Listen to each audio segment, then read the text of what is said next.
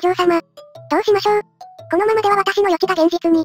心配するな。お前の妄想に付き合う気はない。いえ、たとえそうなったとしても私は常にお嬢様と共にあります。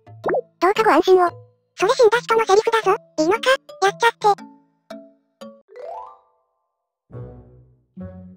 まさかあなたの方からわざわざ捕まりに来るとはね。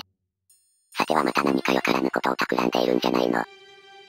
本当はこの手は使いたくなかったが、言われもない理由で叩き潰されるよりは。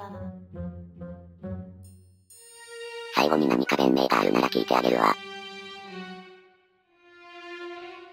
パチュリー。今までに借りた本。全部返すために持ってきた。だと。今まで黙って借りて言って悪かったな。そんな急に謝られても。すまなかった。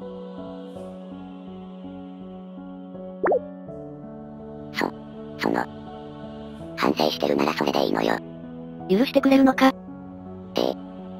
それに、言ってくれれば喜んで貸してあげるから。ありがとなパチュリー。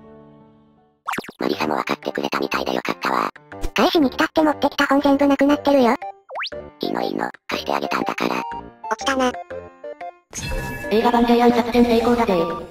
これで誰が殴り込んでこようが文句を言われる筋合いはないので。以前の動画を見たいやつは動画説明欄かこの画面から見に行くといいぞ。よかったら高評価チャンネル登録もしていくので。